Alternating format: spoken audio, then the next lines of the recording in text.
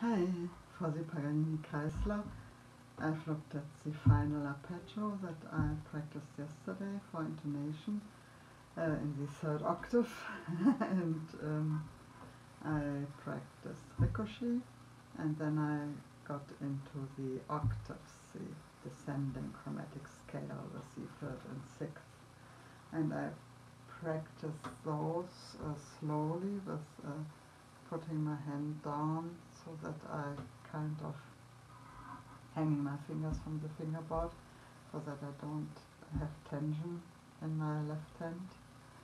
And I think I actually did have less tension than when I practiced that without paying particularly attention to that. And then I wanted to speed it up just a little, so I played the complete sequence. So.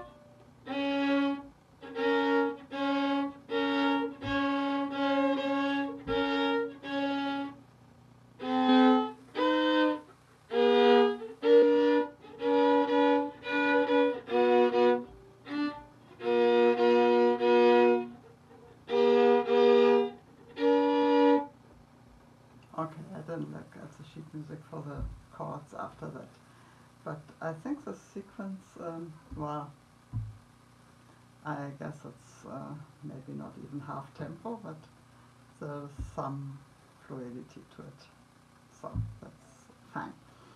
Time for me to stop and talk to you soon. Bye for now.